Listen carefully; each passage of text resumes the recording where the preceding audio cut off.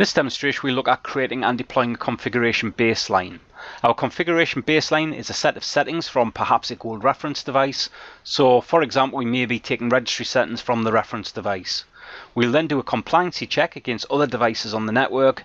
If they do comply, we leave them as they are. If they do not comply, what we can then do is we can then remediate depending on the rule type. First thing we need to do is create our configuration baseline.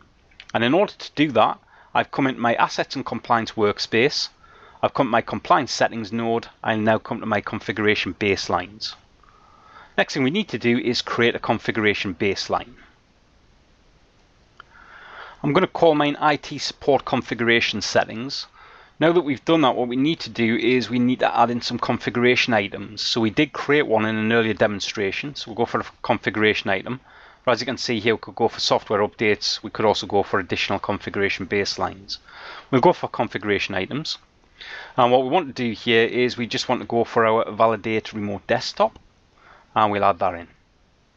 Then what we'll do is we'll select OK. Now what we've got down here is we've also got assigned categories to improve searching and filtering. So what we'll do at this point here is we'll just go for our categories. And what we'll do here is we'll go for our IT infrastructure. We'll select OK. And then what we'll do is we'll select OK for our configuration baseline.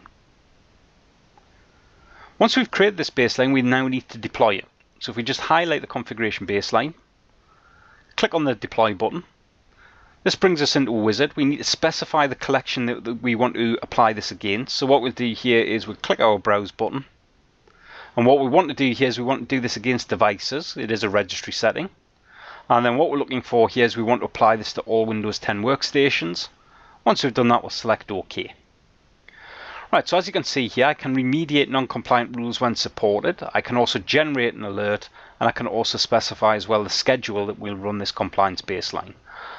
Just purely for purposes of this demonstration, I'm not going to bother modifying any of the default settings. So at this point here, we'll select OK. And that's the end of this demonstration of creating a configuration baseline. Thank you.